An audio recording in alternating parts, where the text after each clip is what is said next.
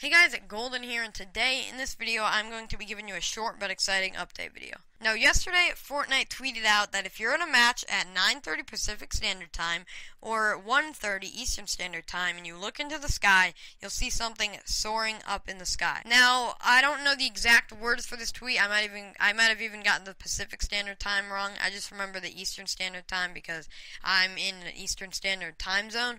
So, I'm not sure. I could have gotten that wrong. I don't remember the exact tweet, but that was basically the main deal about the tweet. Now, for some reason, by the time I got on my computer today to record this video and I checked on their Twitter, the tweet was no longer there and was deleted.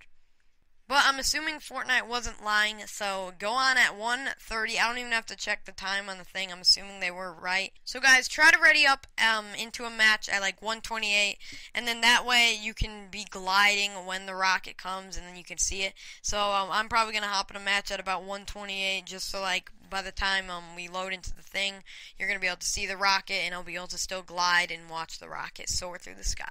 So guys, definitely get in your match. Try to make a free time for 1:30, and I hope you guys did enjoy this. I don't want to waste your time, so be sure to hop in that match. You might even see me if you ready up at like 1:28, because that's the exact time. The second it hits 1:28, I'm going in that match, because it takes about 2 minutes to actually like get in, and then you'll be able to see the rocket.